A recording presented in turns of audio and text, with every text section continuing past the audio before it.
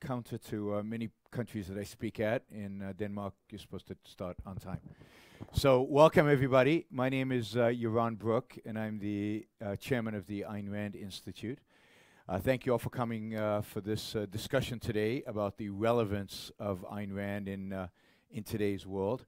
I'm excited about the panel. We've got some exciting speakers here, and I think this is seems like a hot topic in Denmark right now. So I'm looking forward to your participation. The Ayn Rand Institute, for those of you who don't know, is a nonprofit, a U.S. nonprofit that is dedicated to spreading Ayn Rand's ideas, particularly among young people, really all over the world. We have an Ayn Rand Institute Europe, which is focused on European events. I'm currently on a 7-country, 11-talk tour of Europe, where I'm speaking to a lot of young people, and it's quite exciting. Ayn Rand is more relevant than ever in our for young people who are attending our universities these days, and we'll talk about that. There is literature outside about the Ayn Rand Institute, but also some essays by Ayn Rand herself.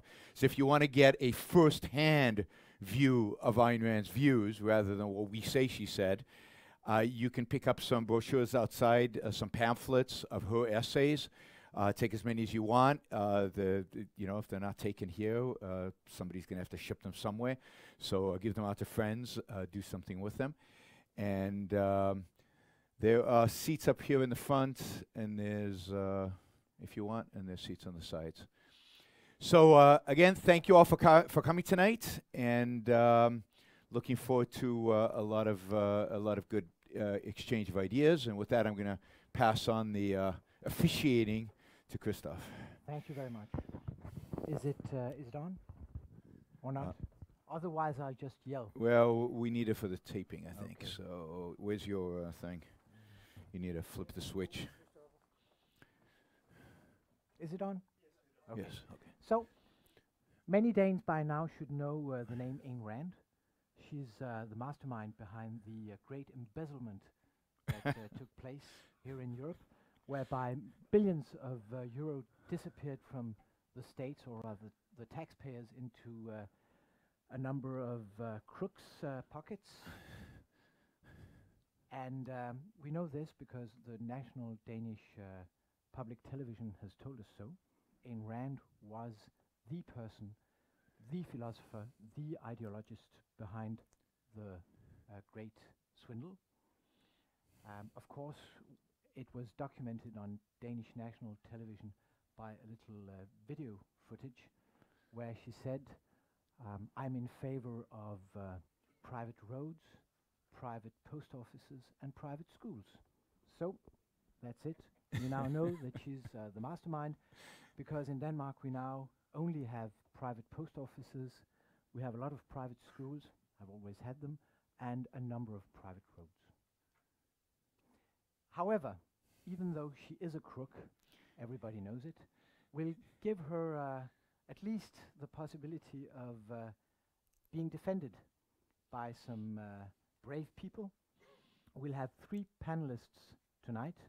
We'll have Yaron Brook from the Ayn Rand Institute. Ayn Rand Institute. Ayn Rand. Alyssa Rosenbaum Institute. Yes, Alyssa Rosenbaum Institute.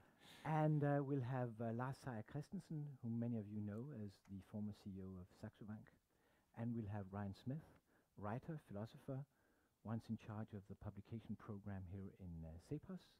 And I will try and be the benevolent dictator. Each of the speakers will have approximately 12 to 15 minutes. I'll interrupt them by waving gently. And after their little briefs on Ayn Rand, where Ryan will probably be the more critical one, we'll have an internal discussion between the panelists, and I'll open for questions afterwards. And of course, questions are questions, just like A is A, etc. So I'll be tough on you if you start rambling on your own ideas. Please ask questions when we come down to that. So, with these words, welcome. Thank you. Yaron? Thank you. Thank you all for coming again. So, I thought I'd talk today about why Ayn Rand is still relevant, why Ayn Rand is in the news, why Ayn Rand gets blamed for everything wrong that seems to happen. After all, it's not just crooks that she has inspired, but if you remember after the financial crisis, at least in the U.S., she was to blame for the financial crisis. It was her ideas that were behind everything that happened in 2008. And for a long time, the press and American intellectuals have used Ayn Rand as a scapegoat for almost every problem that exists. If you follow the former economist Paul Krugman, then you know that he every 3 months or so blames Ayn Rand for something going on in the world out there. So she is a regular, a person that he attacks and that he uses to frame the world in which we live. So why is she so relevant, and why is she attacked to the extent that she is? I think she'll always be relevant. She'll always be relevant because she has presented the world with an interesting, provocative, radical, different, and I believe true philosophy, with a set of ideas that challenge almost everything we have been taught for the last 2,000 years. She upends much of the belief system that we have grown up with, all of us as individuals have grown up with. She tells us that what our mothers taught us, what our preachers preached us, what our philosophers have taught us is wrong. Is wrong. And that's challenging, and it's provocative. And at the very least, it causes people to think and reevaluate, challenges their beliefs. And not only did she do all this, but she did it in the form of novels. Right? You all familiar probably with Atlas Shrugged and The Fountainhead. And as a consequence of that, many, many, many more people are exposed to her ideas, exposed to her philosophy, than would be if they were studying philosophy at a university, or would be if they were just reading nonfiction philosophical books from the bookstore. Millions and millions and millions of people have read Ayn Rand in almost every language on the planet. Her books are now translated into almost every language, certainly every major language. It was a milestone where we finally, a few years ago, got Atlas Shrugged in French. And if you know that if you can get a book in French, that's it. You've conquered the world, basically. Chinese was before French. Vietnamese was before French. When you got French, we knew we had every language. Ayn Rand also is the first thinker, really the only thinker, who has defended business, who has defended the profit motive, has defended the individual's right to keep what he earns, what he produces, what he makes. And therefore, she is an easy foil, right? A few businessmen do something bad, do something criminal, something that I think everybody recognizes criminal, but Ayn Rand defends businessmen. So it's easy to blame her for what they do. But think about it. I mean, think about whether it's in fiction, in movies, certainly in philosophy. Who is there who defends business, who defends the creator, who defends production, who morally defends the profit motive, and who views businessmen as heroic? And I think that's one of her appeals, particularly in the business community, is if you read Atlas Shrugged and you're in business, suddenly there's an image there of an ideal business person, a successful one, somebody who has no guilt associated with making money and being successful and challenging the world.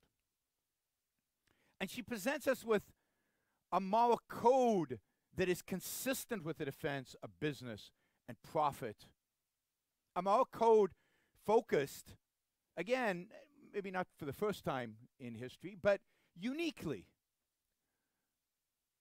on your own value as an individual.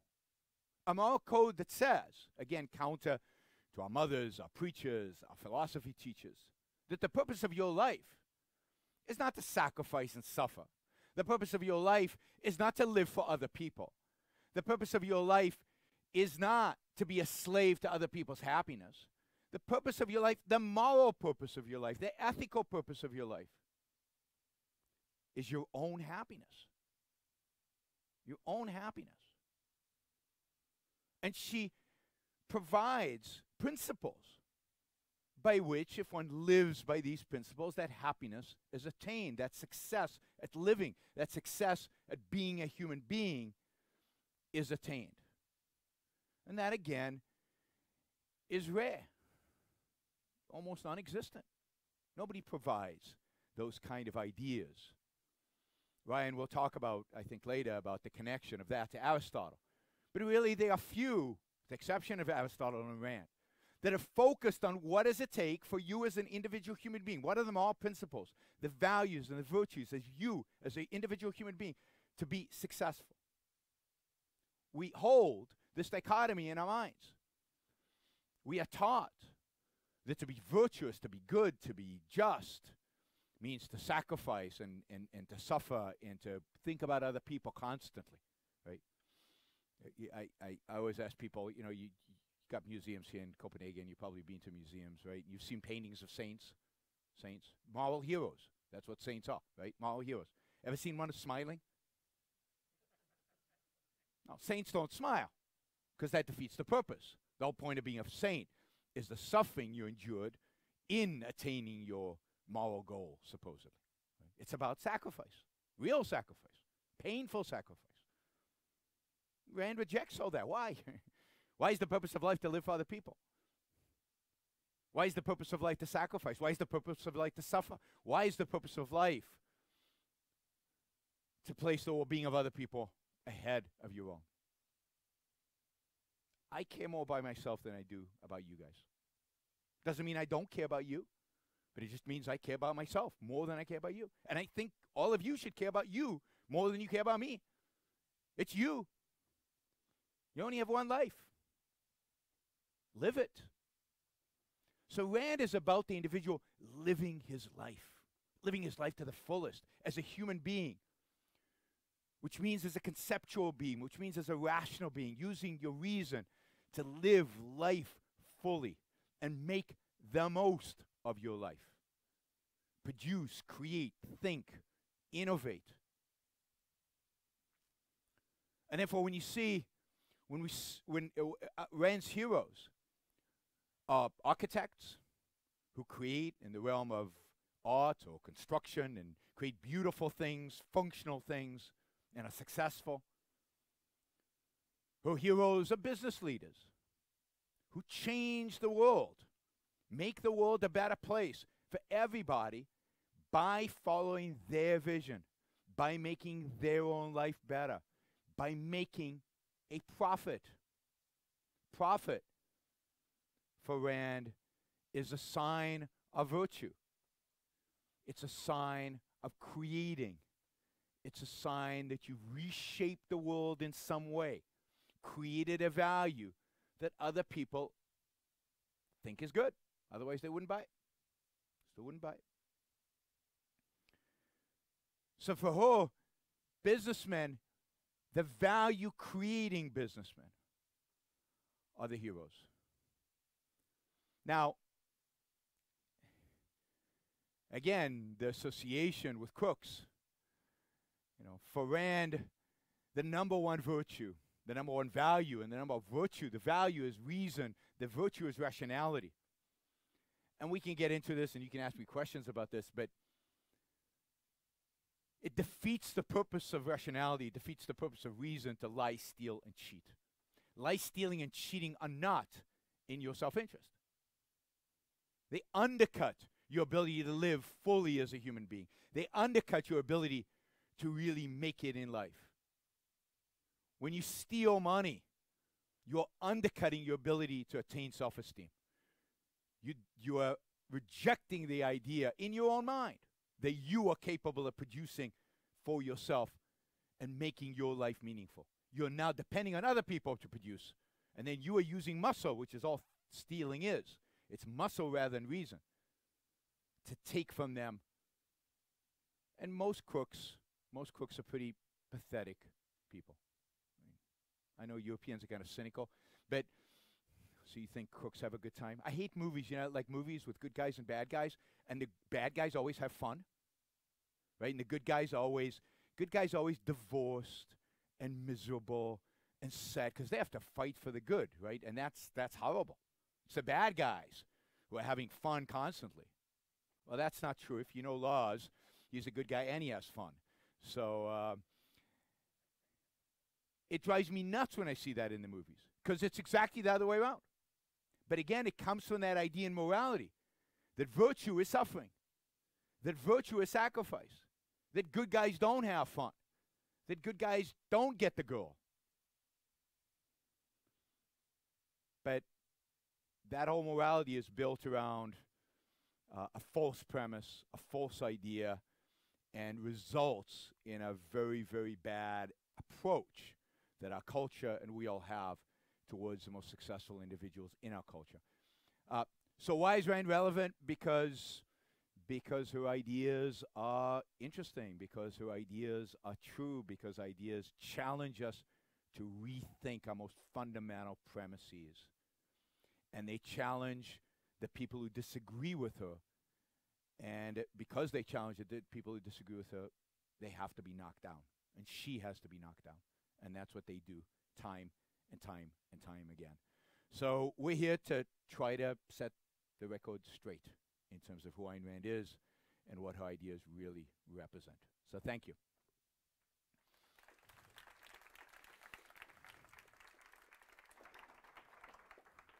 Thank you, Yaron. Lars, the floor is yours with a little brief on the value of Ayn Rand in business as well as in life. Well, thank you very much, Christopher. It was great to be here together with Yaron, of course, because Yaron was one of the, really the first guy that I met that was sort of actively involved in Ayn Rand affairs and legacy, etc. When I first got familiar with Atlas Shrugged back around the year 2000, and we've done plenty of things in various contexts and all over the world, really, over the past nearly 18 years or something like that. So it's great to have you in Copenhagen, and it's much pleasure. So we always Good to be here. Yaron is chairman of the Institute. I'm actually on the board also, where I joined about a year ago. So that's pretty exciting to be part of continuing to expand on the ideas and spread them and build on the legacy that Ayn Rand left behind after her death in 1982. We also have Ryan here afterwards, who's a very philosophical, deep thinker. Yaron is one of the world's leading experts on objectivism and Ayn Rand. So I am not actually going to go into the deep philosophical questions, and if you want to question some underlying rationale in the philosophy, speak to those guys. But I would like to speak a little bit about it from a practical perspective, because that's how I have predominantly found Ayn Rand's philosophy very useful.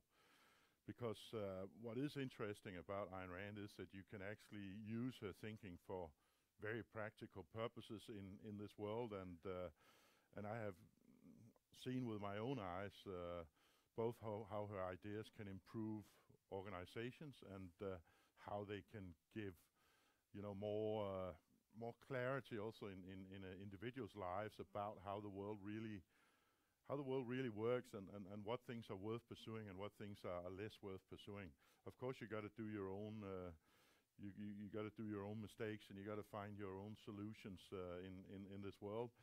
And I had quite a clear idea about what I thought was right and what I thought was wrong, even before getting acquainted with Ayn Rand's works. But having read an awful lot of philosophical and political and business books prior to that, I must say that Atlas Shrugged is the single most valuable book I have ever read in terms of understanding why the world is the way it is and how it's put together. So if anybody in here hasn't read Atlas Shrugged, do yourself the favor to do that, and maybe that can lead you to also read some of her other excellent books. But it's really a quite specific ideas that Ayn Rand come up with, and we have deployed them quite extensively in Saxo Bank over the years, and I've seen them work. Our joint very good friend John Allison, who ran one of the U.S. largest banks, BB&T Bank, for 3 decades, I think, something like that, and brought it up from a small local bank to being probably in the top 12 or 10 even in the U.S. I was actually quite delighted to find out years later that he had done pretty much the same thing and deployed the ideas of Ayn Rand into BB&T Bank also, and had the same experience as I had, that it actually was very useful for the organization and for the employees to have a clear set of values to relate to. When you do a business, and I often speak to wannabe entrepreneurs or startups or even accomplished business people, and I would say for me one of the most important things in a business is really the value set and the principles that you drive that business with. Of course, there's a lot of technical detail. There's a lot of competences you need to have. There's lots of various people you need to build a successful business. You got to get some good ideas along the way and build some great products. But at the end of the day, those come and go. The people come and go. The products come and go. The services improve over time.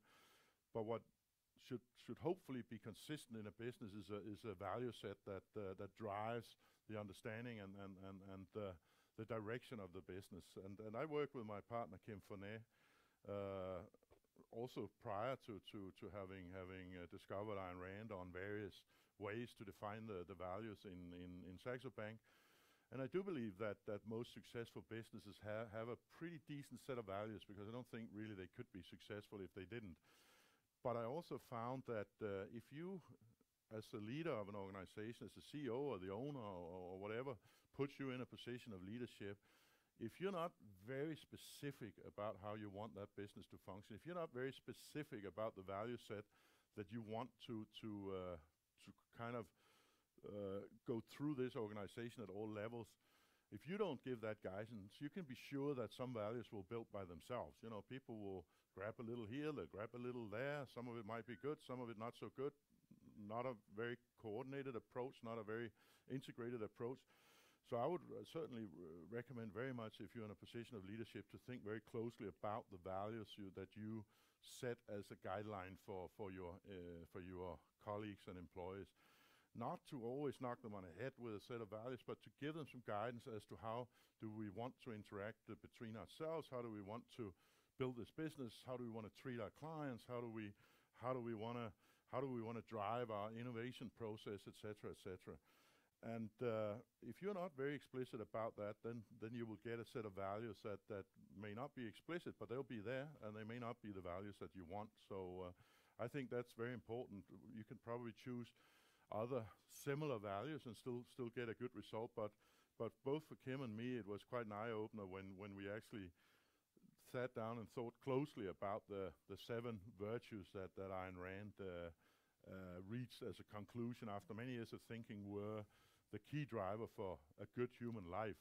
And we actually said these values also work for organizations, and in a way, organizations are just groups of people that have chosen, hopefully, freely to cooperate and freely to build something together.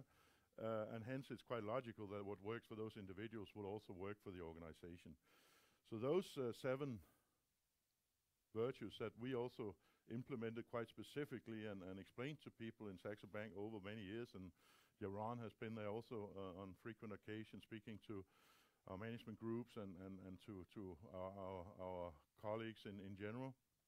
Those are very specific, and I'm pretty sure that you can't run a very successful business if you're consistently negating one or more of these virtues. So what are they?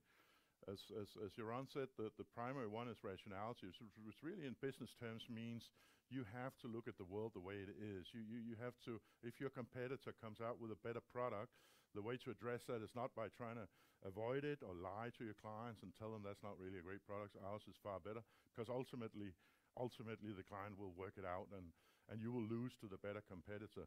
So the rational approach to that is sit down, analyze it. What is it that that those guys have built now that is actually better than ours. How do we address that?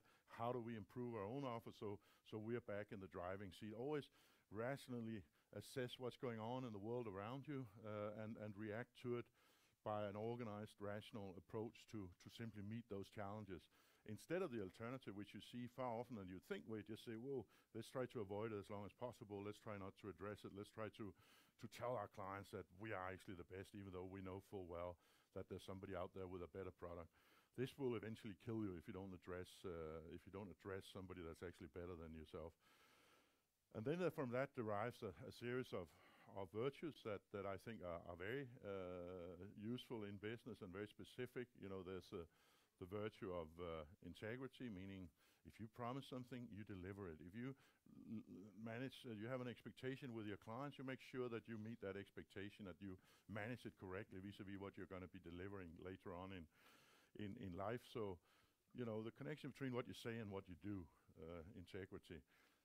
Independence, you should think individually. You should spend the time to sit and analyze. Could I improve this process? Do I just have to do it like somebody always did it, or can I think of a good way to improve a given thing in my business or in my workflow or whatever? Think about the stuff that you're doing. Far too many people actually go in, do something that they know is not really a very good way to do it, but they've been told to do it, so why not just do it and not think more about that? And that independent thinking is very important. Another virtue is justice, and to me that means that you recognize people for what they are. If they do well, you reward them, and if they don't do well, you certainly don't reward them. You may give them a few warnings, and you might give them some additional chances, but you have to be sure that you make a difference between the people that do well and the people that don't do so well. Because if you don't have that justice in your organization, everybody will notice very quickly that it doesn't actually make any difference whether I do my job well or not so well. I'm afraid that is probably what is one of the reasons that many of our public services are not functioning very well, because there's very little recognition of actually going the extra mile, and the way you get paid is according to how many years you've been hired, not whether you did a great job or not. And even, as you see frequently, if you sort of have a bonus opportunity in the public sector, it seems that you get the bonus whether you do well or not, right? I mean, this guy that just lost I don't know how many billions of our tax money actually got a bonus the other week. Did you see that? So justice is very important, and that's also about telling people that you think they do well and recognize them in front of their peers. Another value is honesty, and that is obviously in the traditional sense, but particularly in the sense of intellectual honesty. You know, if you're sitting and developing ideas with a group of your colleagues, and you have a really great idea, you think, and then you realize, shit, she's got a better idea than me over there, you know, but then she's going to get the promotion. Let me just blindly push my own idea, although I know, honestly, I do know that the other person's idea is better. And that intellectual honesty, that you pursue what is the best thing to do, what is the most rational thing to do, that degree of honesty is very important in an organization. Productiveness is a virtue. At the end of the day, it's very much fun to sit and discuss projects and make PowerPoints and have meetings and analyze the situation. But at the end of the day, there has to be a productive outcome. There has to be $1 somewhere at the end of the process, because otherwise we can't pay people's salaries. We can't pay our rents. We cannot progress our organization. Again, certainly in a privately owned business, that's a fact of life. If you don't, at the end of the day, deliver $1 somewhere, everybody's going to be in a not so great place. And finally, if you do all of that most of the time, then you can deserve to be proud of that. That's kind of more a result of that. But I think it's very important that you celebrate your successes in businesses. So we, in Saxo Bank, if there's one thing we're pretty good at, it's partying. If we feel that we have a reason to party, and I've always said to people, if your team has done a great delivery, for God's sake, take them out Friday night and have fun and have a good dinner and get drunk and celebrate, as long as you're back Monday morning looking forward and creating the next big project, right? And you must never do it if you actually have been miserable or you actually have failed at what you did and just have the party because it's Friday, because that is a terrible signal, again, if you are celebrating non-performance, because then you have to distinguish between these things. So that's kind of a very practical way that I saw this working. I saw that people actually like that in general. People like that their company has values. They talk about it still, even people that have left us and gone elsewhere, because it's a big world out there. Many people, I'm happy to say, has come back and say, "Whoa, I really enjoyed that we had all those values and all those sort of more philosophical points to work in Saxo Bank." And I think that I've seen that actually many people take it to heart and trying to deploy that also in their own private lives and having improved from that. I have even had people that quit Saxo Bank because of that, because they said, "Now I want to be the big entrepreneur, the big leader," and that's fine. Because if that inspires people to go out and build a great business, I'm very happy to have just played some kind of role in leading to that ambition and to that decision. So for me, apart from being very interested in the philosophy, of course, for me the really interesting thing is, how can you deploy this practically? How can you improve your own life? How can you improve your business life? How can we teach people to run better businesses by deploying some of Ayn Rand's thinking? So with that, I'll hand it back to the philosophers. Thank you.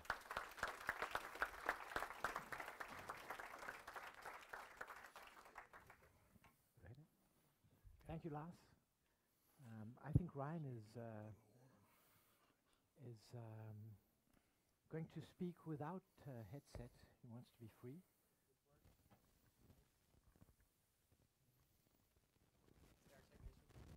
Oh, it works. It works. All right. I guess I would like You want to speak there? Okay, go ahead. Yeah, I'll move.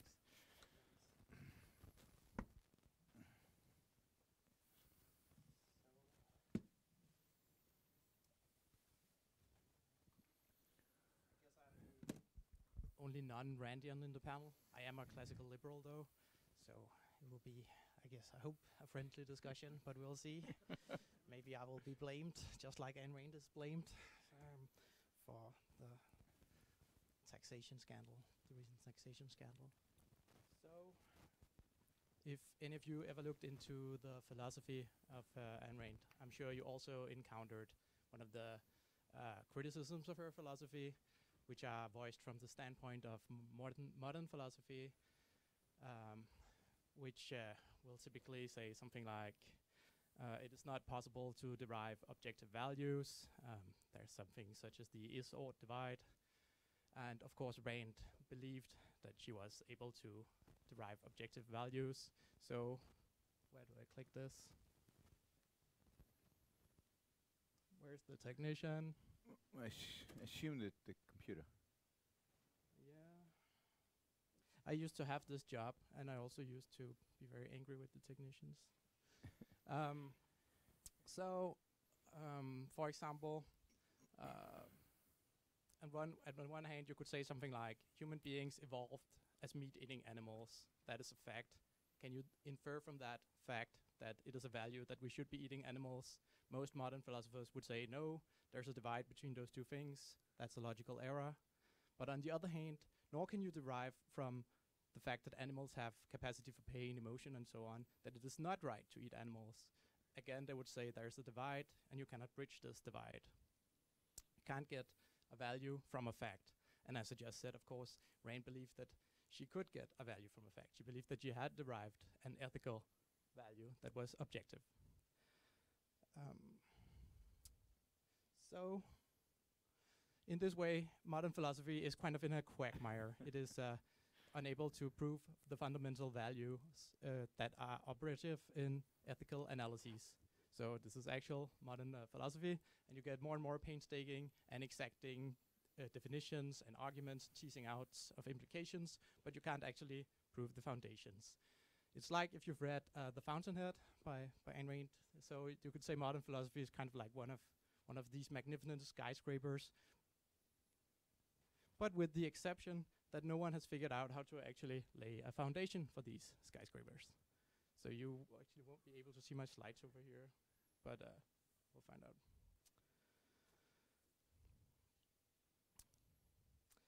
And for this reason, it has also been said that modern philosophy is in many ways the most intelligent way to be unintelligent. which is something that Rand would no doubt have agreed with, don't you think, Yaron? Yes. Yeah.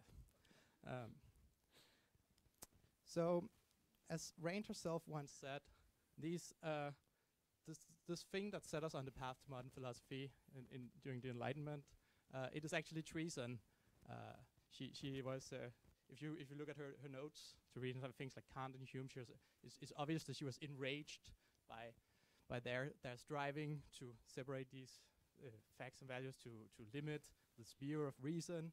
It was fundamentally opposed to what she thought should be the purpose of philosophy, and by extension should be the purpose of man. So, of course, you could say what her actual words were, that they're striving to prove that man's mind and reason is impotent. And of course, they wouldn't say that. They would say that they're trying to take the consequence of the is-ought divide. They're trying to take the logical consequence of a problem that they cannot solve. And so they don't agree with Rand that she solved it, but then they don't claim to be able to solve it themselves either.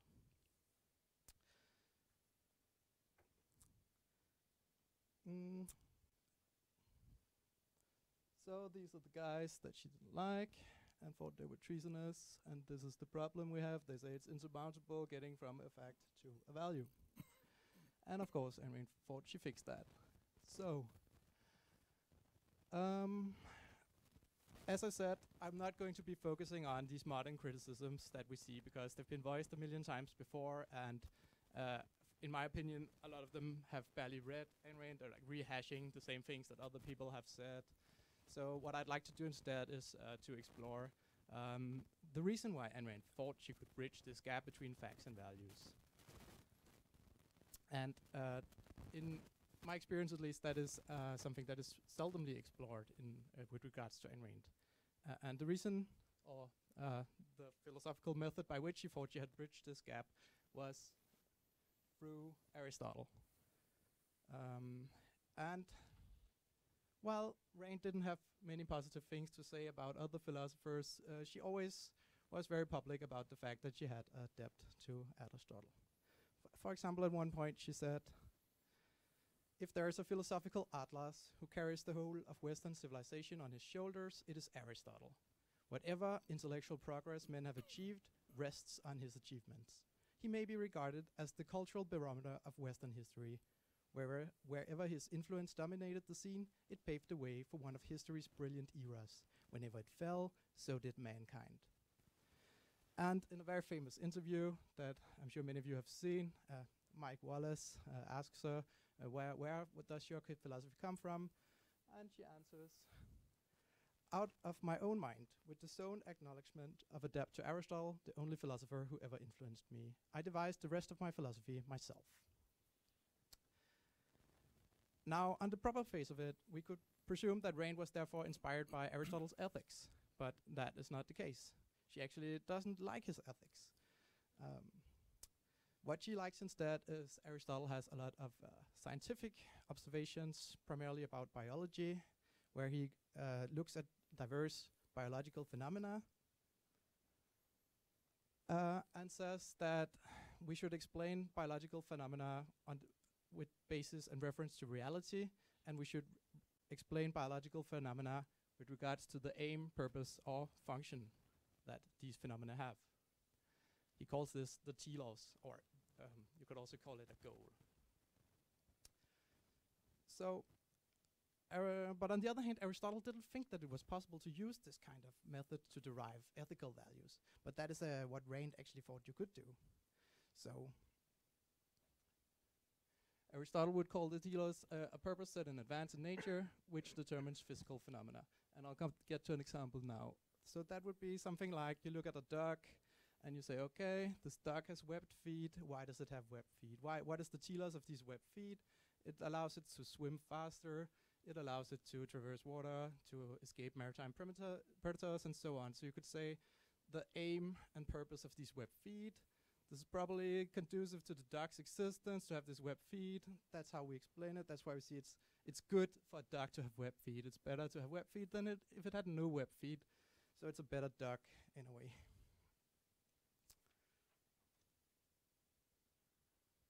And this method is especially evident in this quote from Ayn Rand, where she says, man's essential characteristic is his rational faculty. Man's mind is his basic means of survival, his only means of gaining knowledge. So she would say something like, just like a dog has webbed feet, or an owl needs night vision if it is to catch rodents as a nocturnal hunter, then man has reason as his primary faculty, and this is what defines his telos.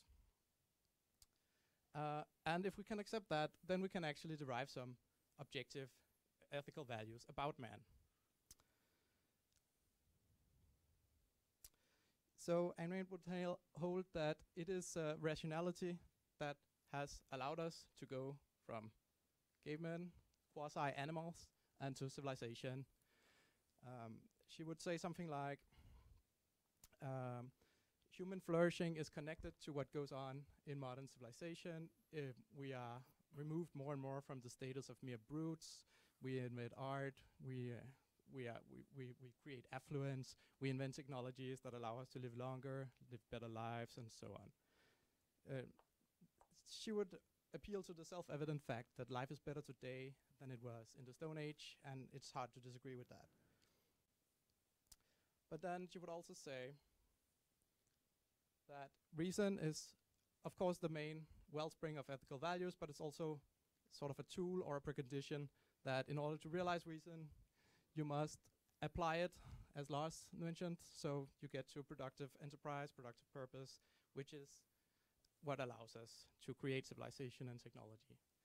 So you could say productive enterprise is a subsidiary ethical value, if reason or rationality would be the wellspring.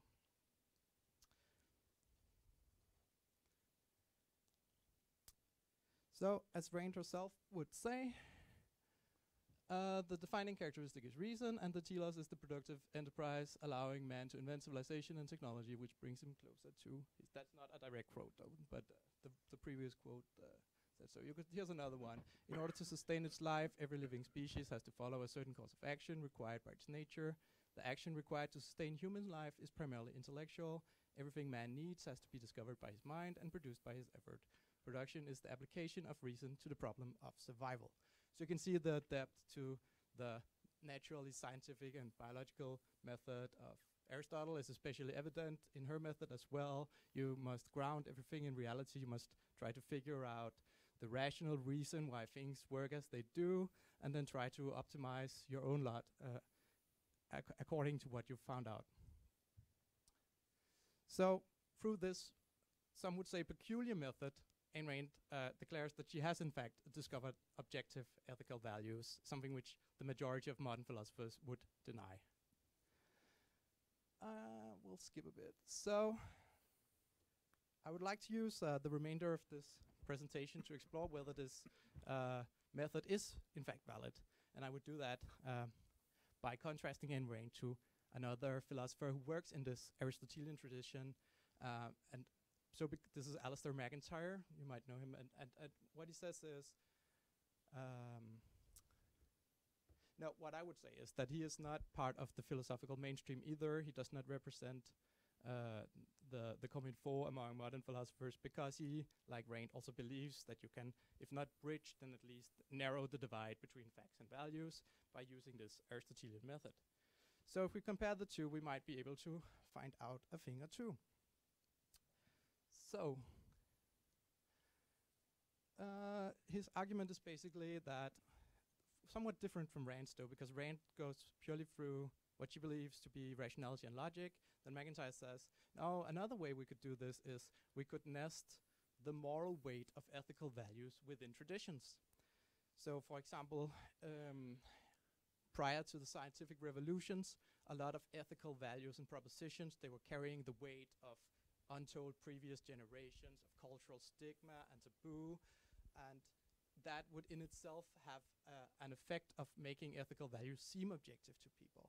But then what happened is that we have the scientific revolutions of the Renaissance and the Enlightenment, and then we have philosophers coming out of those who are so inspired by the breakthroughs in natural science that they say, okay, we're going to do ethics just like natural science.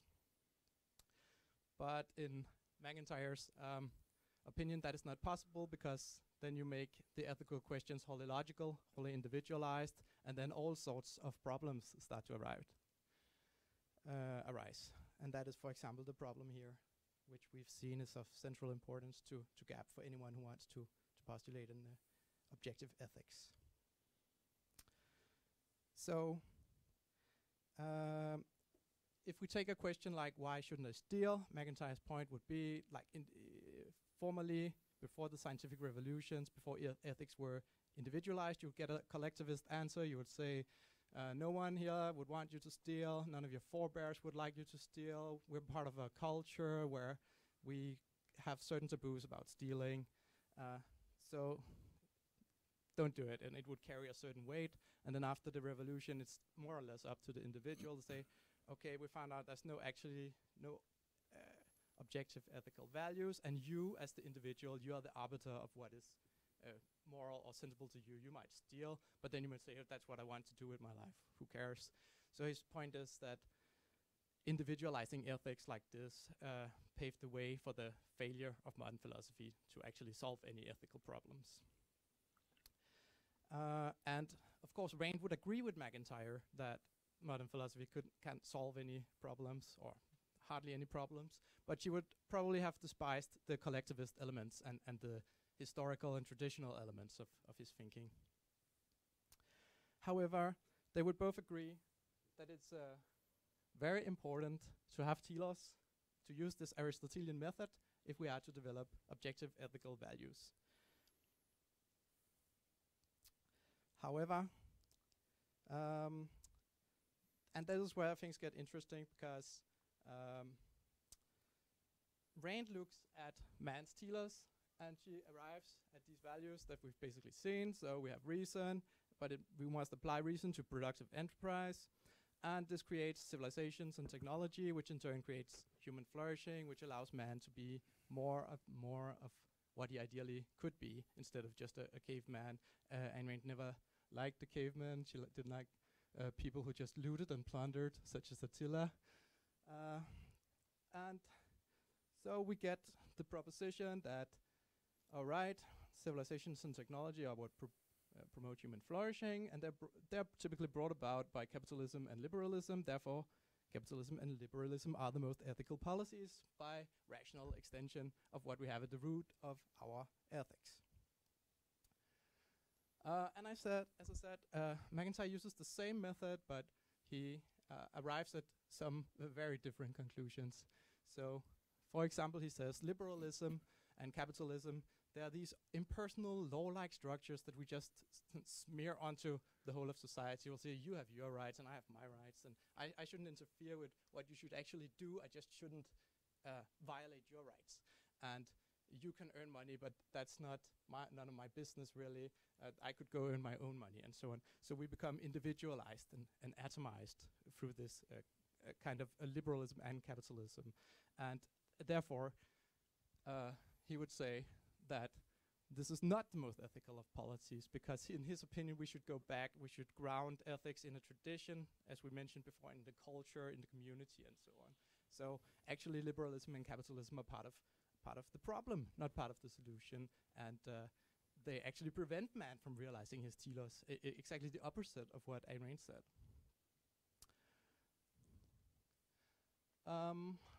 Yes, so as we've seen, they use a similar method.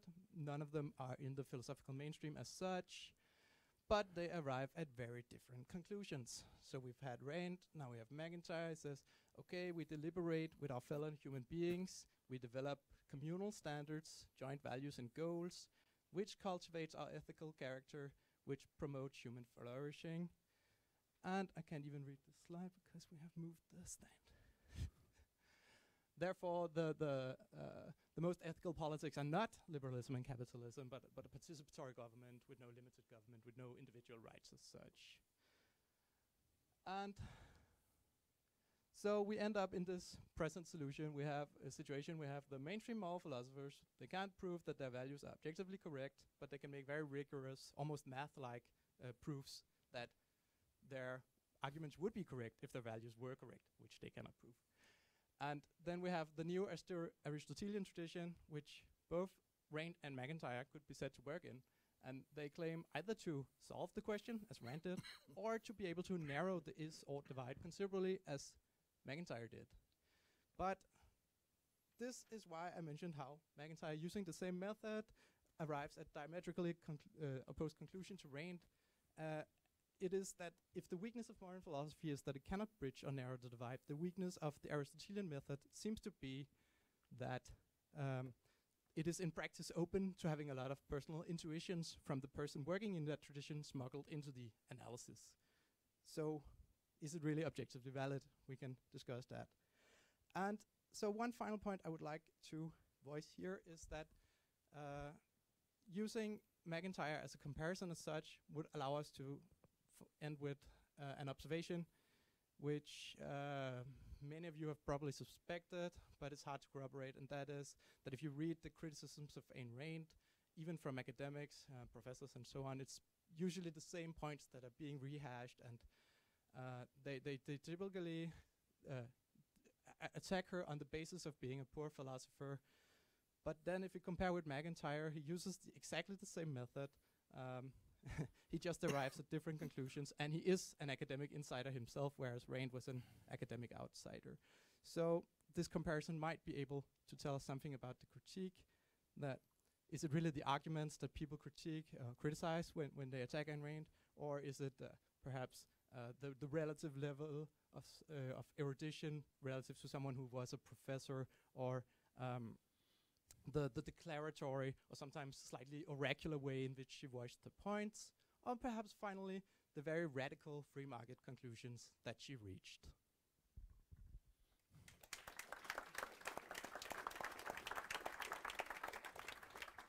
So, thank you everybody. We'll have a short discussion within the group. I might interfere at some point as well. But who wants to take the floor first? Will it be you, Yaron, or Sure. should I? Sure. I mean, I would just say that I think Ayn Rand's discussion of the is-ought gap, how do you derive an ought, right, from reality, from what is richer than what Ryan presented. Now he's limited in time, so that's understandable, but worth really pondering and worth really thinking about. So I encourage you to read a short essay that she wrote. Well, it's not so short, but an essay she wrote called "The Objectivist Ethics," where she explains the foundation for her bridging this problem. How do we know what's right to do using reason based on the facts of reality? And I think central to that question, which Ryan did not bring up, but central to that question, is the question of survival. That is the question of how do we survive as human beings? And the fact that the choice we all face, really to some extent in every decision we make, but certainly in the important decisions we make, them all decisions we make, is a choice between life and death. And that as living beings we can die. Without death, morality means little. It's that possibility of really, really bad outcomes that makes that choice really, really, really important. And it's facing that choice, facing that alternative of life versus death. And then the question becomes, well, how does one achieve life? What is it that leads to death as a human being? What is it that leads to life? Is, I think, the crucial, in the meta-ethics, the crucial question that Ayn Rand asks. And I think the answer she comes to is one that's hard to refute, and that is that assuming we have free will, which I think we all do, it's the extent to which we think. I mean, Lars talked about the fact that to be successful in business, one has to think, one has to use reason, one has to look at reality and accept the facts of reality and integrate those facts, but use the mechanism that we have, our ability to think rationally, to succeed in whatever we do in life, in business, in relationships, in how we conduct ourselves. To be successful, you have to think. And to survive, Ayn Rand argues, I think rightly, that you have to think, and therefore rationality or reason becomes that primary value because of that alternative of life and death, and that only reason can provide life in history. I just say that the skyscraper with the foundation, I don't think of modern philosophy as a Frank Lloyd Wright building. I think of modern philosophy as a Gaudi building. If you've ever seen Gaudi from Barcelona, ugly, distorted, non-functional, that's modern philosophy, whereas Frank Lloyd Wright is too beautiful to be associated with modern philosophy. But let me ask a question then. I believe that people have different preferences in life. And that's one of the reasons why I find it a bit naive to conclude that a crook can't be happy or a dictator can't be happy. Why wouldn't it be possible for such a person to be happy given his preferences? We all have different preferences. No question about that. Some like Gaudi, Some like, preferences are good for you and some preferences are bad. Some people have a preference for flying, but jumping off of the building and flapping their wings will lead them to crash and die. So the fact that you have a preference does not mean that it's going to lead to success. We have a nature. We're a particular biological being, and our minds have a particular nature, our physicality. So you can have a preference for cyanide, it'll still kill you, right? So your preferences do not necessarily automatically guide you towards success and not necessarily guide you towards happiness. I believe, Rand believed, and I think this is true based on empirical evidence, that there are certain actions that humans take, like lying, stealing, cheating, that lead to failure. Failure at living, failure at happiness.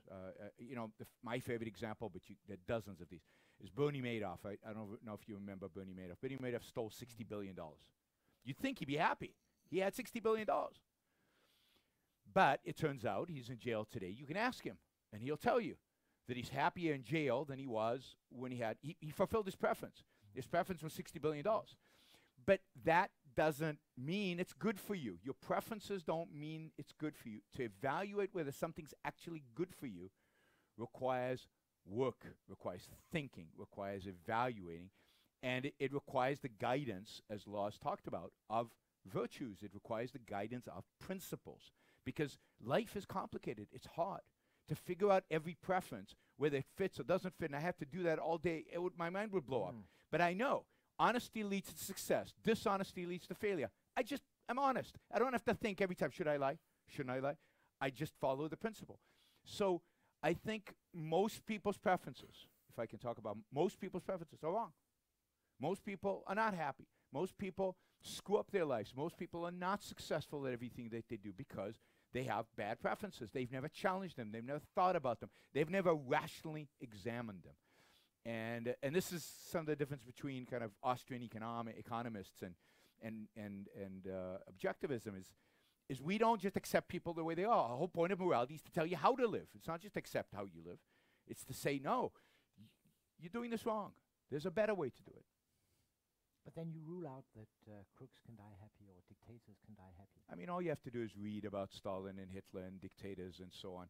And none of them experienced happiness, never mind died happy. They might have experienced joy at a particular point in time, but they don't experience happy, not in the Aristotelian sense of happiness, of really living life fully. No, I don't think any of them are happy. I don't think politicians are happy. All you have to do is go to the parliament here and meet some of them. They're miserable, pathetic, uninteresting, boring people. And I don't think they're happy. I don't think they're happy. I've met a lot of politicians. Never met one that I thought was really enjoying life, living life fully. It just, because they're doing all the wrong things. Well, look at Bill Clinton. Or Hillary. Wasn't he happy? Oh, he's miserable. Look at him. All you have to do is look at him and see how miserable he is. I know a couple of politicians in Parliament who are very happy. They're elected. They show up from time to time. They don't have to work too much. They don't have to worry about making. That doesn't lead to human. None of that leads to happiness. The fact that you don't have to do much is the opposite of happiness. Happiness is about having a purpose. It's about being driven by something. It's about being engaged with the world and with reality and with other people and creating win-win relationships with other people and living. And these people are not living, not in the full sense of what it means to be human and to live fully. So that's on the individual level. But if we look at the collective level, then you would think that successful countries, or relatively successful countries, capitalist-leaning countries, would outcompete the other countries. But you don't really see. You mean happiness surveys? You mean no, not necessarily happiness surveys, but since everybody can see that free market capitalism is a better ideal and better in practice, how come that some countries just stick to the same old rotten policies and have done Because it's so immoral. for decades? Because capitalism is immoral. They've been taught it's immoral. People don't follow their monetary preferences. People follow primarily, deep down, their moral preferences. And their moral preferences are guided by what their mother, their preacher, and their philosopher have taught them. And their mother, their preacher, and philosopher have taught them that self-interest is bad, that pursuing your own self-interest is bad, that thinking about the collective and thinking about those poor kids in those neighborhoods and doing all and redistributing wealth and sacrificing, those are noble and good. And people vote to increase their taxes all the time because they think that they're doing good in the world. Rich people in California constantly vote to raise their own taxes, not because it's actually good for them, but because it reduces the guilt, unearned guilt, that's associated with having a rotten philosophy, that having a rotten moral code. So the world, I believe, is shaped by morality. And if you have a rotten moral code at its core, which I think Europe has and the United States has, then you're going to reject capitalism. Capitalism is about self-interest. Capitalism is about pursuing your life. And if that's viewed as immoral, people vote against it all the time. But do you say that people suffer from false consciousness? Yeah. Do you use the same concept that some Marxists would use, false I mean, consciousness? I give Marxists credit, right? Marxists at least have a vision of the world, right? They have a vision of what human beings should be like. And they're wrong, and they're counter to human nature, but at least they're idealists. My problem is most people, you know, people are just what they are, and let's leave them alone, and let's not provide them with guidance, and let's not give them virtues and values. Let's not pretend that there's something that works and something that doesn't in life. And, you know, life is just, I think that's wrong. I to that extent, yeah, I have more in common maybe with them because they have a vision. They have some ideal. I have an ideal that I think is consistent with reality. I have a deal that I think is consistent with human nature, with individual human nature. Theirs goes against individual human nature. So yes, I think people can be better. I think people are better than they were 200 years ago, and we see that in how rich we are and how did we become rich. It's by individuals. Today, if 250 years ago I asked any audience, pretty much, with maybe a few exceptions, who does your life belong to? Anywhere in the world. The answer would have been, well, to the king, or to the state, or to the church, or to God, or to something, right? 250 years ago, almost uniformly, everywhere in the world. Today, one of the great advancements, I think, in changing people, the way people think, is you ask an audience, who does your life belong to? Even in China, and my guess is, I haven't done this, even in Vietnam, certainly in Eastern Europe, and they say it belongs to me.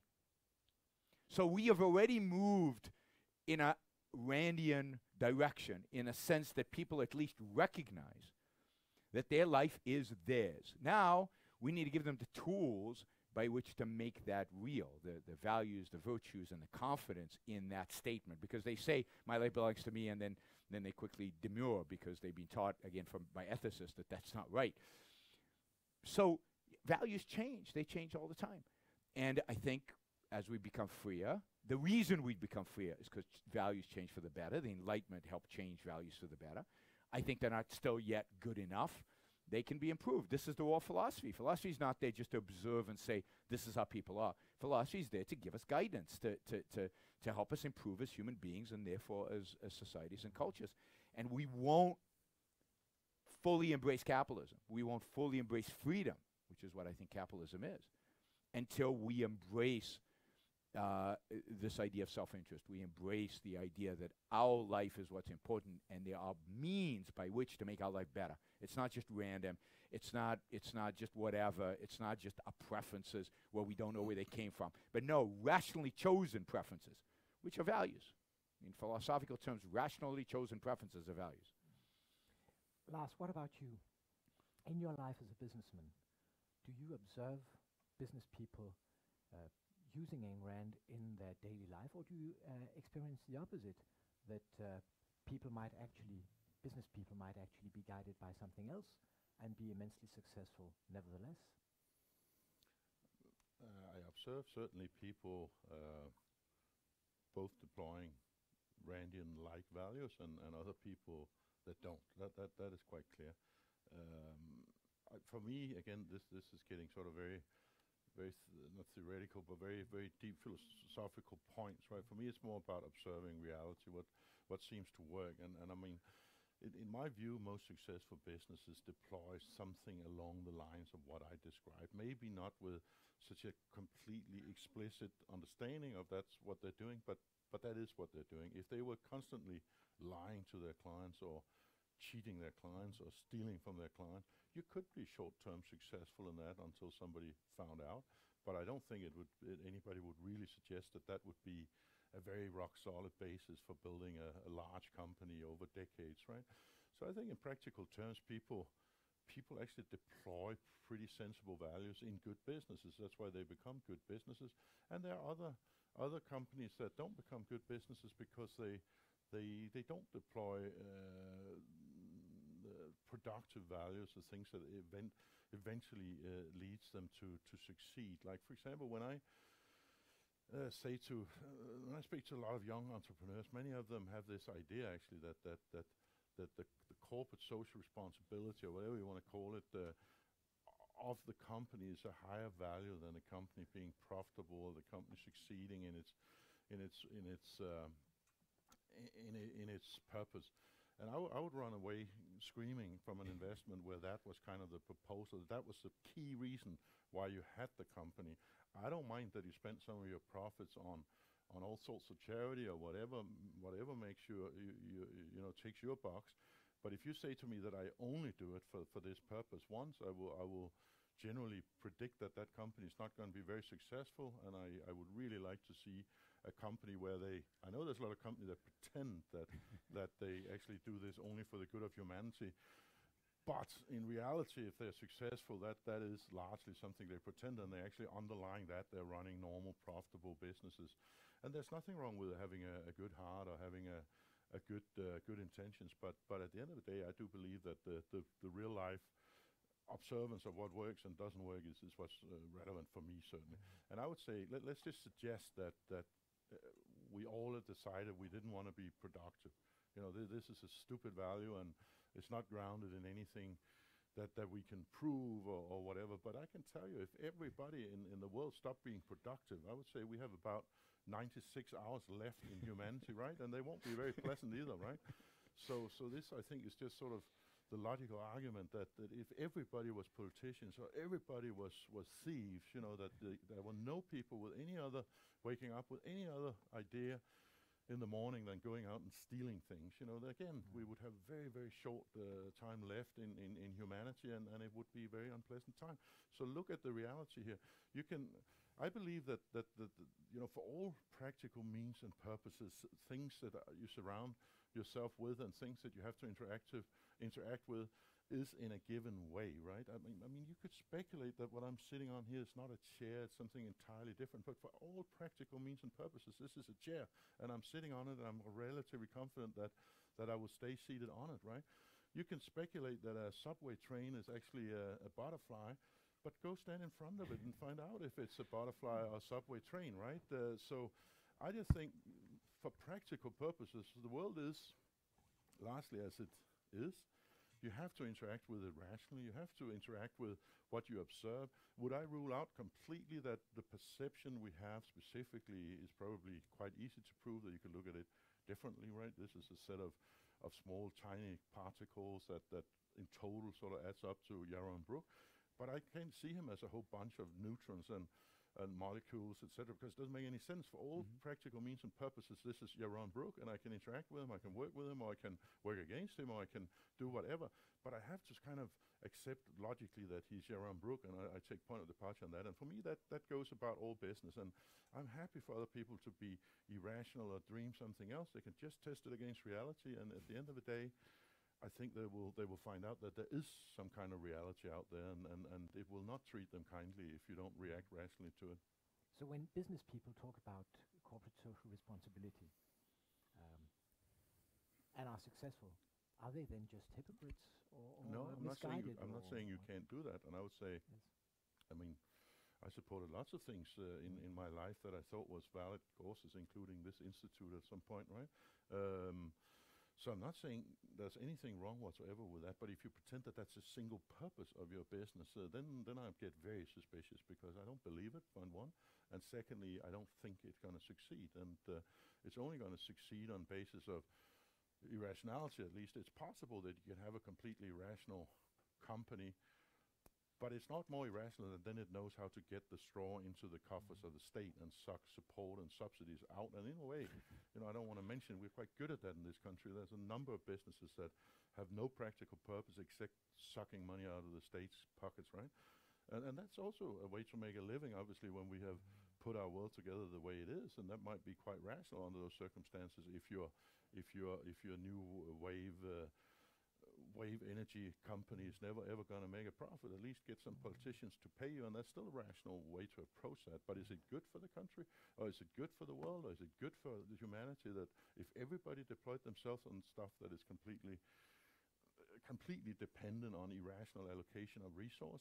No, I don't think so. And capitalism is really about allocation of resource. That's what it's about. That we make lots of mistakes in capitalism, but those mistakes hurt us, and if you make sufficiently many mistakes, you're out of business, right? The people that get it right more often than wrong, they keep growing, and they build better and better products, and they build better and better services. And just to round off with this thing you said about countries that are capitalistic, why don't they dramatically outperform countries that are not? And I think actually they do, but I mean, I can remember when I first put out the Atlas Shrugged in Denmark, and I said, if we were going to do this, we're going to print 5,000 or however many it was the first round, I want to have a foreword in there written by me and Kim, right?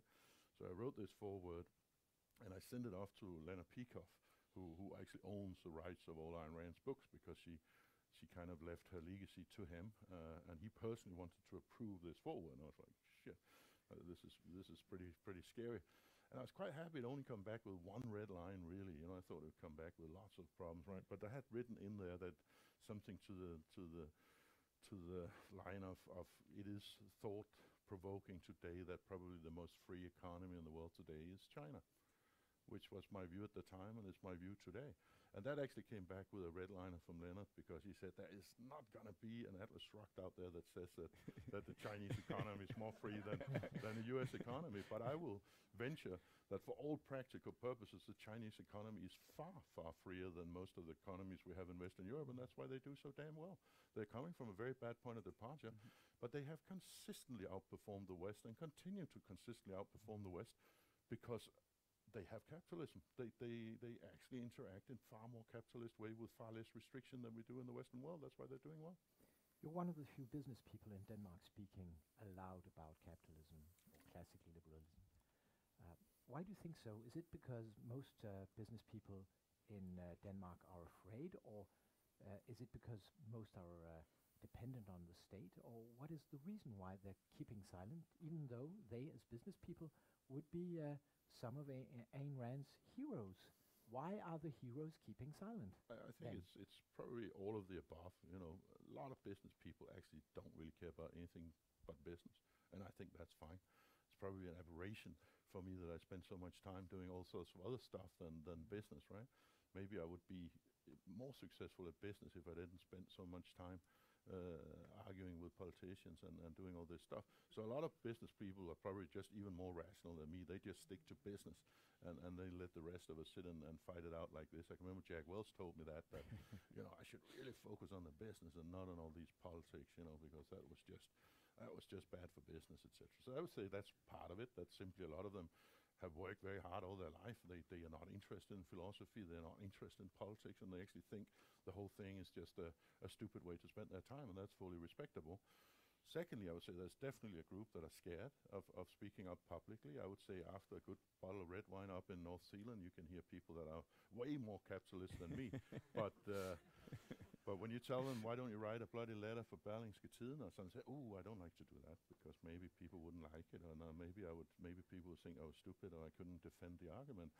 I mean, I won't say who, but I took somebody really on the word, and I said, I'm happy to actually check your letter. If you promise to send it, I will check that you're not making any mistakes in there, because he was really worried about venturing into this space and people would laugh at him because maybe he made a little mistake. So I gave him confidence that actually this letter was correctly put together, and he sent it off happily, and he was very happy when it appeared in Berlingske Tidende a couple of days later. So a lot of people are scared of getting involved. And of course, and that's the real sad part, I also believe that some of them are scared because they are very dependent on public money.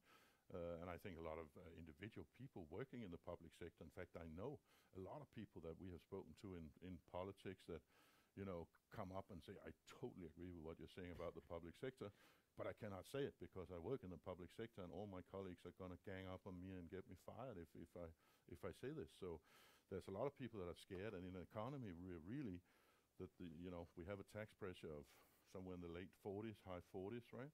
But in reality, the size of the public economy is well above 50%, as you well know. So there's more public sector economy in Denmark than there's private sector. So even if you want to be independent of it, it's nearly damn near impossible not to be dependent on the state in some way, shape, or function. And no matter what you do, you can't really not be dependent on it. And then some people are brave enough to challenge that, and some people think, maybe it's better to just live a quiet life and suffer the pains and try to make a good living anyway. Yeah? Great. Ryan, I'm going to start giving the floor to the public. I would like to ask But- Ryan one question. Okay, yes. Sure. Nope, All right, so Yaron, just quickly, so you mentioned that post-Enlightenment values, they were an improvement in Yeah. Randian terms and so on. But what do you think about, so yes, we've had individualism in one respect, but we've also had hedonism in another. Ayn Rand, she famously railed against the Woodstockers. Why do they need to do all this drugs, all this promiscuous sex and so on? What do you think about both the conservative, but also like the communitarian argument that people need to have their morals and their taste and their aesthetics and their lifestyles bettered by their betters in a way? Because it would seem that, at least on the hedonism point, the Randians have a beef or a point of contention. Yeah, I mean, I definitely think there's there's an elitism or I think coming from Plato, really, we're smart. There's all those people out there that don't know what they're doing. They don't know anything, and we need to, through tradition or through religion or through something, we need to provide them with this moral anchoring. I think Rand rejects that. I think she believes that every individual has the capacity to think, capacity to reason, and therefore every individual has the capacity to understand rationally why certain things are in their self-interest and why certain things are moral.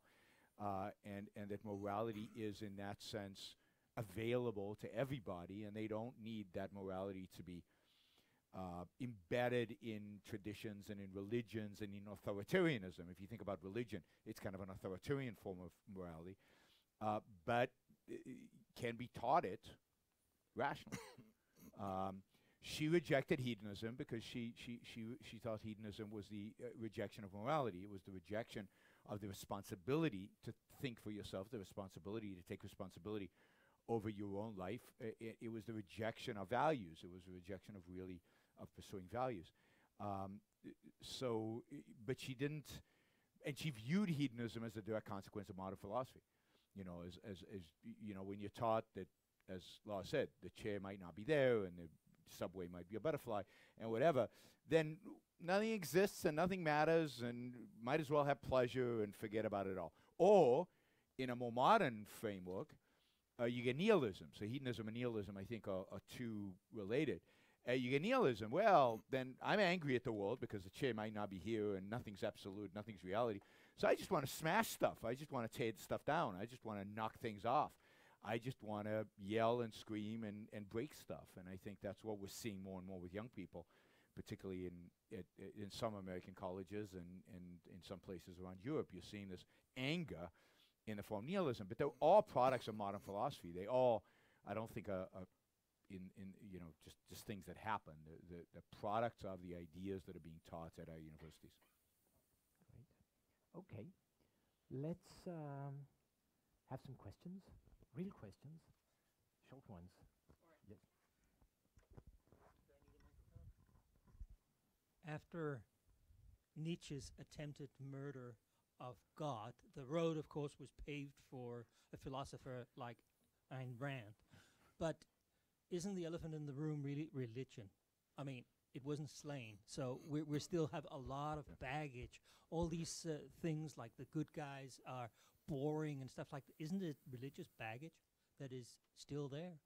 Yeah, I agree completely. I think it is religious baggage. I think that what we've got is, while we killed Christianity metaphysically and maybe epistemologically, that is, we all accept that knowledge comes from, those of us who are not professors of philosophy, accept that knowledge comes from observation, it comes from we accept the scientific method, we accept that we can discover and know pretty much anything given enough time and given the resources, that knowledge is, that reality is available to us. Epistemologically, in a sense, and metaphysically, we've accepted secularism.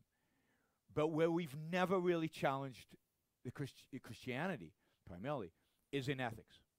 Right? We've never challenged Christianity in ethics. And the Enlightenment, I think the failure ultimately of the Enlightenment is, while in the founding document of America, in the Declaration of Independence, it says you have an inalienable right to pursue happiness, your happiness. There's no moral foundation for that, because they're still Christian in a moral sense. And so I think until Christian ethics are slain, we will not be able to fully realize capitalism, or we will not be able to fully realize. And I think most secularists, most secular philosophers, unfortunately, can link to that Christian ethic. Even this idea that morality was embedded in our traditions, in our communities. What is that? What was the tradition? The tradition in the community was Christian ethics. That's what it was for 2,000 years. It didn't lead to much. We didn't become very successful and very rich as a consequence, but it was there. So that still is what needs to be challenged. And I think, Rand is pretty much the only one who does it comprehensively. You have even the new atheists still latch on to kind of the altruistic Christian morality, in spite of the fact that they challenge Christianity on pretty much every other front. Yeah. Hi, Lars. You mentioned that there's like 7 tenets which you apply in your life as a businessman, and one of them was individuality, right? If I've been working in a company, a big international one, where I could see in my work in the Excel sheet that there was no order in the way they prioritize tasks. And when I mentioned it to because I believe in Ayn Rand, I believe that if I do well, I get rewarded, right? But my manager didn't feel exposed that it was her that she fucked up, and she did not like that her subordinate came and questioned her about the task. How do I tackle that in my workplace? If I want to live by the tenets, how do I actually apply it? So I think the seven virtues, one of them is not individuality, actually. I think you're thinking about independence, right? So independence, the freedom of thinking and questioning things.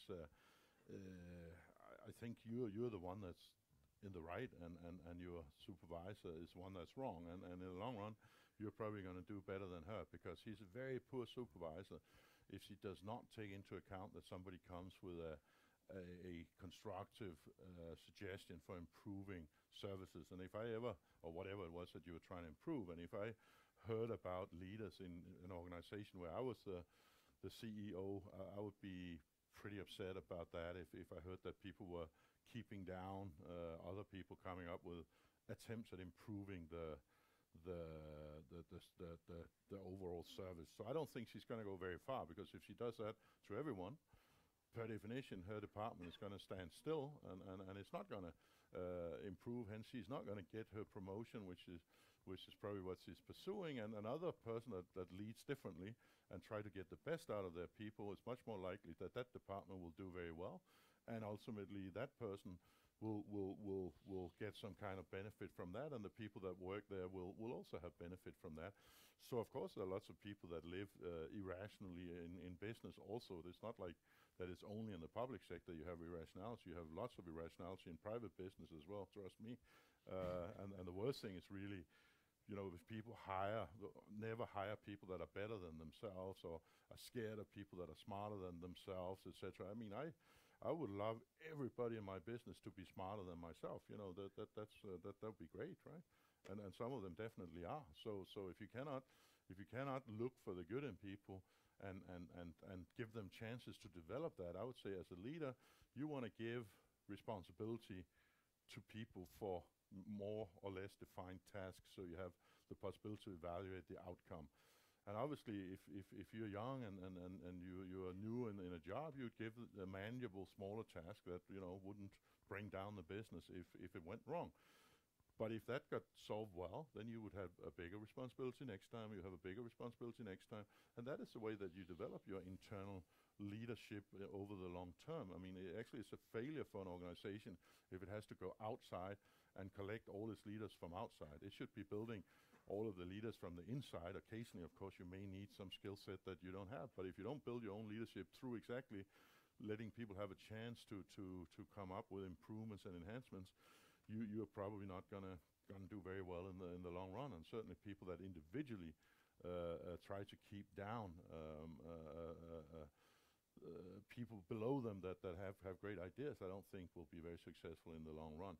I would say one thing though, that independence doesn't mean that you shouldn't respect that you are to some extent standing on shoulders of somebody else. It doesn't mean that everything that your supervisor do is wrong just because you want to think about it independently. So of course it should be constructive, and it shouldn't be so disruptive that if everybody in the business said, every time I said, let's do this in Saxo Bank, everybody said, that's completely stupid, Lars, I got a much better idea. At the end of the day, somebody's got to say, well, let's just go with one of these ideas, right? So it's not, by independence, I don't mean that you should rip everything apart at every single possible option, right?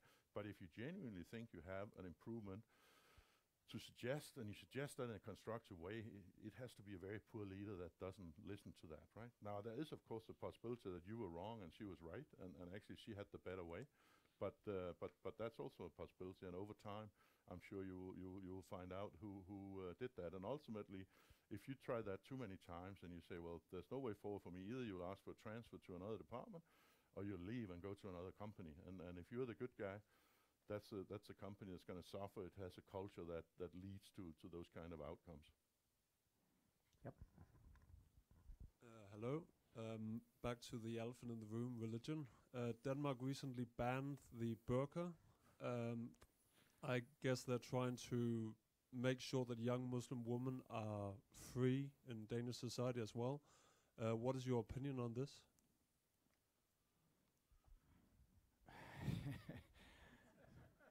I mean, I'm against banning clothes unless you can show that force is being used, and then the force being used is individual, and you put the guy in jail if he's forcing his wife, or is using violence against his daughter or whatever.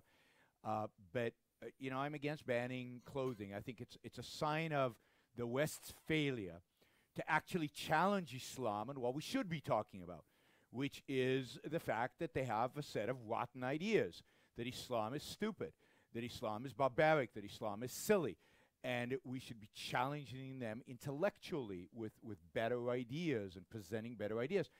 One of the real, so on the one hand, in Denmark, you believe in multiculturalism, right? All cultures equal, but then you ban clothing, right? Now, I don't believe in multiculturalism. I believe that a certain set of values, certain sense of behavior, certain sets of cultures, civilizations, call it Western civilization developed in Western Europe and the United States since the Enlightenment. That is superior to anything else that exists in the world. There are no other cultures that even come close to the culture of Western civilization. What you should expect people who come here is to adopt that culture. It's to the melting pot, the American kind of style melting pot. But what Europeans do is they separate. They say, no, go live over there. You don't have to adopt our culture because your culture is as good as ours. Oh, but we don't, but it's offensive that you wear this, so we're going to. So it's neither here nor there. Instead of a real intellectual challenge to Islam, and particularly to the radicals, a real saying that your behavior is barbaric, your behavior is evil. Putting a woman in a burqa is immoral, it is barbaric, it is horrible, but it's still clothing, right? So you've got to judge it, you've got to declare it, but it's not just the clothing. It's a lot of the behavior that comes with it is barbaric, and you have to call it that, and it's primitive, and you have to say it's primitive, and you have to say we've got a better model, adapt to our model, and I think we did that. A lot of the problems that we see in terms of lack of assimilation, in terms of the radicalization within Islam would go away. I was against this prohibition, and I didn't realize that the political party that most people normally associate me with actually were in the government that put this through. So I was in clear opposition to that, because first of all, I believe that the assumption has got to be that woman is in that burqa against her own will somehow, which I believe there are already laws covering. There are other laws saying you cannot force people to do stuff like that. So I'm sure you could have covered that by other laws if that's really the case. Now let's just assume for a second that the lady actually is there out of her own free volition. What have you just done to her life now? You have now put her into a flat where she can stay the rest of her life, because now she's going to get arrested or get fined every time she walks out. So either way, I think it's a bad solution. And what tops that up is, of course, that here in Denmark, we evade from calling things the right name. So we didn't make a prohibition against burqas, right? We made a prohibition because nobody wanted to say, let's make a prohibition against burqa and be honest about it. We made a prohibition against face-covering materials, right? So now you cannot dress up as a Father Christmas, and you cannot dress up for a what is it called, a passion party or anything like that without actually running risk of being at least get fined. So on all counts, I think that was a ridiculous law. Although I totally agree with everything Yaron says about the excesses of Islam, and so I think it was a horrible law in every way, and I totally disagreed with it and stated it publicly also, although it wasn't super popular with my own party. I'm not a rand expert, so it's perhaps a little bit simplistic, but would you say that she is in favor of or against democracy? And what is this pretty simple arguments that she may put forward? Sure, I would say it depends what you mean by democracy. So if you mean by democracy majority rule, that is that you get a vote on everything, and whatever the majority says, that's what goes, then yes, she's very much against democracy. She's anti-democracy. If you mean just the act of voting, right, we're going to have a president, the way we select the president by voting, and that's all, but that the role of government is limited, right? The president can't do much. Then she's pro that act of voting, and then you could call that democracy. So Ayn Rand believed that most of what government today does, it doesn't have a moral right to do. And therefore, government should be constitutionally limited to doing one thing, which is what I think the Founding Fathers of America tried to do. And that is limit government to the protection of individual rights, which means protect you from force and fraud and invasion, and that's it. So a Randian government would have a police, a judiciary to arbitrate disputes between us, to prosecute criminals, and a military. And that's it, right? Nothing else. So you can use democracy to vote the legislature, which would meet very infrequently because there wouldn't be much to do, but they would have to define you, as property rights evolve, maybe the internet's evolving, they would have to come up with some definitions. But no redistribution of wealth, no regulation of business, no central bank, no economic policy. So you can't vote. So what she's against is the idea that this side of the room votes to take the money of the people in that side of the room. That's what she's against, and that's what democracy is. Democracy is this side of the room voting to take the money of those, or voting to regulate them, or voting to control them, or voting to tell them what they can wear covering their face, or whatever. That is, democracy is where the majority gets to decide everything. That she rejects. And what's interesting is the left gets this like on free speech, or used to get it on free speech, right? Or on abortion, right? So they accept that the majority can never, ever vote to ban abortion, right? So democracy doesn't apply to that. What Ayn Rand says, that's right. They shouldn't be able to ever ban abortion, but they shouldn't be able to take your money. They shouldn't be able to regulate you. They shouldn't be able to control you in any way. So the majority should have no power over the individual. The only job of government is to protect us. That's it. Don't we all agree that there's some kind of line there? Maybe you don't think it's where Ayn Rand sets it, but let's say that you know there's probably more people of one sex than the other in Denmark. Probably a little more women than men, I would imagine, right? So if we now had a vote and the vote was take away the vote from men, and all of the women decided that they would vote in favor of that, would you think that was acceptable? Even worse, if they voted that all men should be killed, would you think that is acceptable because they had a majority? I mean, there's got to be, and I think when we talk about democracy in modern sense, because we've forgotten what democracy's history is, democracy always rested on two things. It rested on the fact that every now and again we got to make some big decisions, and what is a better way than to raise our hands and kind of agree on that, because there's no other way really. But the other thing was that it rested on some negative rights, that there were certain things that you could not do even if you had the majority, right? And that's the camp where you find Ayn Rand, right? And I think every one of us here, I mean, you could probably find a vast majority of people that were not redheads, right? So if we had a vote here and said everybody redheads should get executed, we don't want redheads in society, or everybody with a certain religion, or everybody with a certain sexual orientation, or everybody with any kind of characteristic, I don't think a single person in the room would think that democracy carried that far, right? Or am I wrong? I mean, anybody? So that there is this balance when we really need to make a decision, like maybe select a leader, maybe deciding on a really major item in and out of the EU or something like that. Maybe that's a good thing to ask around. But if there obviously has got to be some limit to that interpretation of democracy as well. I can't imagine anybody nearly that wouldn't agree with that, right?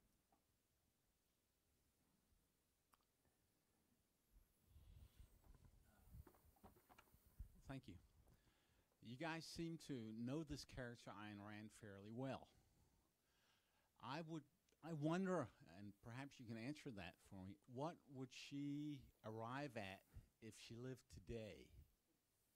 Considering that the is now a little more complicated than it used to be, because we have all these civilizations that are very rapidly overlapping and interacting with each other in ways that seem, to me at least, to be moving the world in a direction where we're constructing our reality a little more than we did in the last century, where we sort of just tried to reduce what we could see into actionable scientific fact. That's the question. What would she do today to manage all that? I mean, I don't think there'd be much different. I mean, obviously the issues facing us today. I mean, she was very concerned about communism because that was the force, right? The cultural force during the 20th century. And she had intimate knowledge of communism because she grew up under communism. So today, communism is maybe not a force, although in universities it still might be. It's not a force. Maybe there are other forces, but I think fundamentally her positive philosophy would not have changed much. She would just have dealt with different issues in terms of critiquing. I think multiculturalism would be a big one. I mean, she talked about it somewhat when she wrote, but today it's much bigger. It's much more relevant because of this interlacing of civilizations or interlacing of cultures.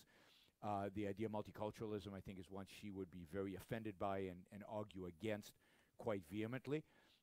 She would be, I think, at the forefront of trying to defend what it is. What do we mean by Western civilization? What does that mean, and how do we defend it properly? What is a proper defend of that civilization?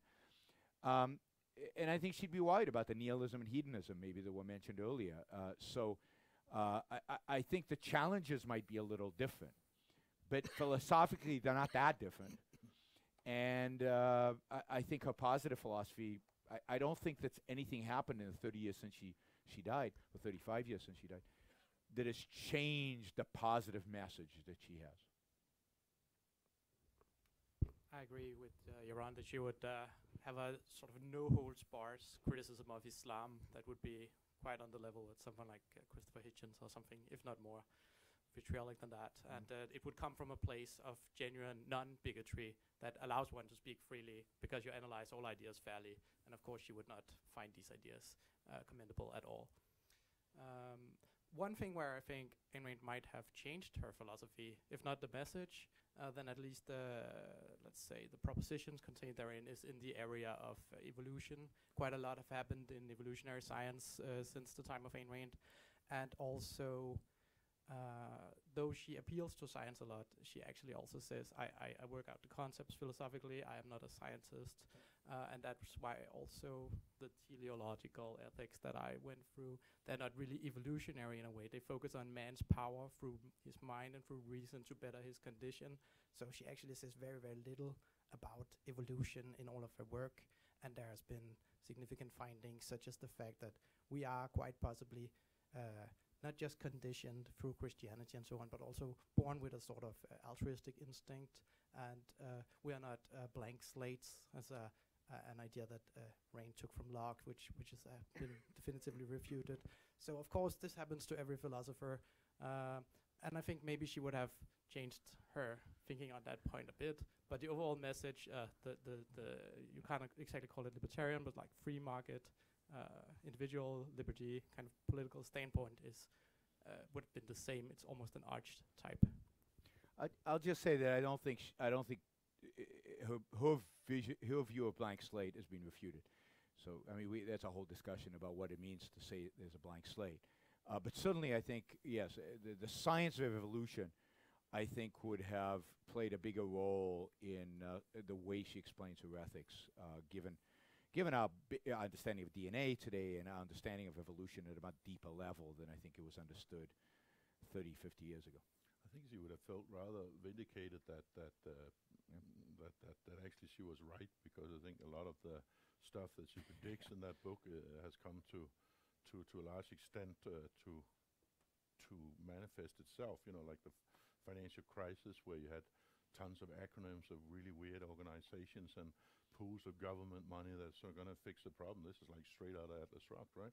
And the sales, obviously, of Atlas Shrugged and other books absolutely skyrocketed in the early parts of the financial crisis. So in a way, other people recognized that there was something you could learn from her thinking there. And in general, I think she would be extraordinarily pleased that she's still selling a lot of books, right? Which is very unusual for a book that's from 1957 in the case of Atlas Shrugged, and for a writer that died 36 years ago is very unusual to have the kind of sales that she has. So I'm sure she would have been quite excited that there's still a movement and it still inspires young people to get a different view on life. So.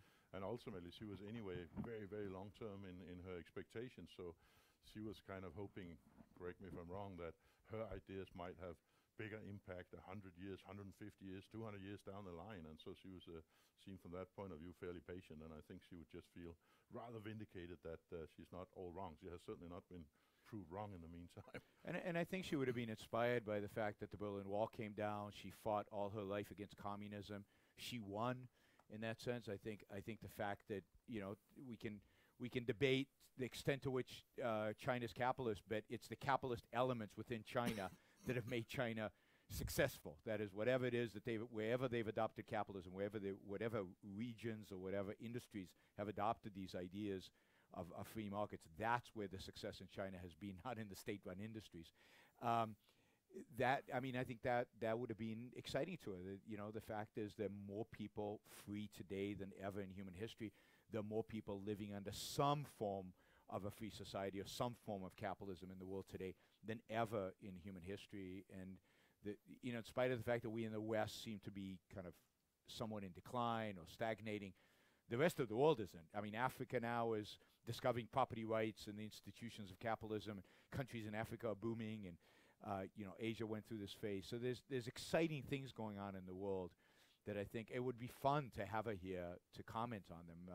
When you read her nonfiction essays, not just Atlas Shrugged, but also nonfiction essays, the extent to which she was prophetic, not in the mystical sense, but in the sense of understanding the trends, is astounding. I mean, she has an essay called Global Balkanization, where she talks about balkanization in the 1960s. And she talks about all the ethnic groups, each one wanting their own little country and their own little thing. And then you think about what happened in the Balkans when Yugoslavia fell apart. And then you think about even today, everybody trying to establish their little domain, the tribalism that exists today. She saw it coming. She saw the inevitable consequences of ideas back in the 50s and 60s, where they would lead down the road. So I think a lot of the problems today you can find in her books. She's got a book on environmentalism. That in those days, it wasn't called environmentalism; it was called ecology, right? It wasn't called, and a lot of the issues that we see today, in terms of some of the extreme nuttiness, you already see in a book she wrote in 1969 when this was just beginning, and she already predicted where it would go. So it's really fascinating. Can I ask you a question, Yaron? Yeah. Because this is a question I get asked relatively frequently, and I think I know what the answer is, but in this country I'm pretty much nearly the only guy that has just a little kind word for Trump sometimes, for his tax cuts and for his diffusion of regulation and this and that. But I often get asked, what would Ayn Rand have thought of Trump? And I don't think she would have been. I don't think she would have been very, very excited about him. But what's your view? Yeah, I mean, I've talked about this a lot, and those of you who know me know. Again, I don't want to talk for Ayn Rand, because who knows what Ayn Rand was a genius, and I'm not. I think she would have despised him. I mean, so she wrote in the early 1960s about John F. Kennedy that he was the first complete pragmatist in the negative sense. Pragmatist, a short-term thinker, no principles, no ideas. Anti-ideology. She considered JFK this anti-ideological, complete pragmatist, the worst president ever, right? He was terrible. And when I think of JFK today versus Trump, JFK seems like an angel. I mean, he also cut taxes, by the way, JFK did, but because he had no principles, everything was what a work, and JFK hid that. He always pretended to have principles. The thing about Trump is, and this is true, all politicians lie all the time. The difference is that Trump relishes lying.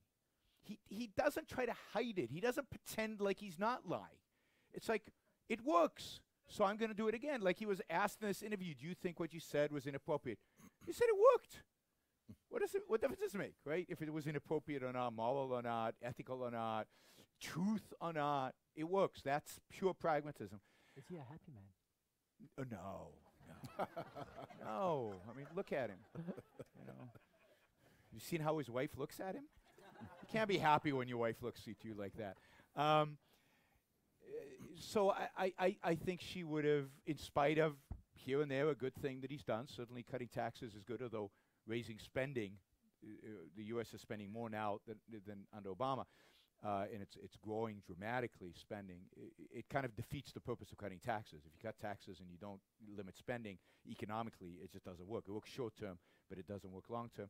He is cutting regulation. That's the one thing but again, he's doing it at the agency level, so it's not sustainable. It's not legislation that cuts regulation. It's just the behavior. But I think it's character. His character is so coarse and so vile, and the issue of honesty and rationality. You don't think Trump rationality. You don't think Trump thinking before he tweets. You think tweet. He's got one genius, and you have to recognize that. He knows what people want. He is a marketing genius. He understands the American people, a certain segment of the American people, brilliantly, and he feeds them exactly what they want. So, just as he used his genius in marketing to be successful in real estate, I think he's using his marketing genius to be successful in politics. And so far, you have to say he's been successful, right? And we'll see if he gets reelected. But there's a good chance he will get reelected in spite of everything. So Trump. This is just about it. But Okay. you'll have the opportunity to wrap You up said the you had a session. question. No, I have no questions All anymore. right. All right.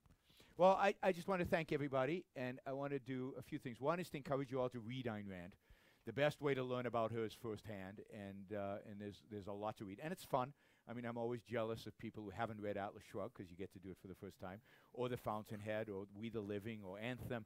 Any of her books, they're just wonderful books to read, beyond the life-changing ideas, or at least some of them that were for some of us life-changing. I'd also like to let you know that there is a conference going to be held in Europe for the first time by the Ayn Rand Institute on Ayn Rand's ideas in February. So February 15th to 17th in Prague. We're going to be holding a weekend conference dedicated to Ayn Rand's ideas. For those of you who might be students in the audience, there are scholarships available. So for you, it'll be basically free. We'll pay for your travel expenses and everything else. So maybe even academics will pay expenses. But you know, I encourage those of you who are interested in delving deeper and in meeting some of the people involved in it, in the kind of Ayn Rand world, to come to Prague. Lars will be speaking there. I will be speaking there, and there'll be a number of very talented, I think, speakers. So it should be a fabulous event. And I'd like to thank our moderator, Christopher, and CPOS for hosting this. So thank you.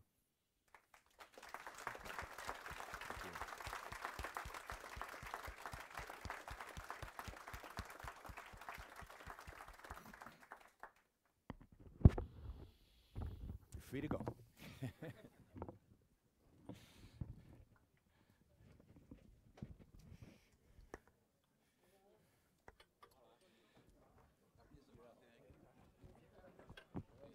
a hot place.